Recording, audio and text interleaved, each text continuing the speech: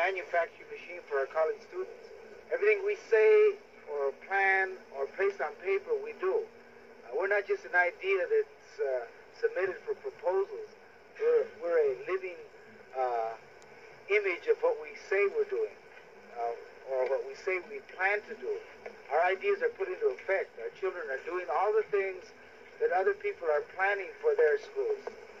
It's been accomplished here at Tlatelolco.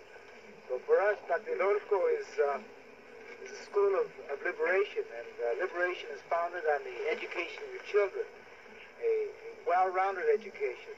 It creates, as I said again, the new man and the new woman, people with free minds, with clear minds, who know how to become human beings, that the social aspect that is not found in the other schools or any institutions is found in this school, and that our children then become full human beings, that not only academically but socially. I feel that that's what's needed in the society at large, and this is what we're providing for Chicano youth from barrios, from projects, broken homes. We try to offer them the familia here. Escuela y colegio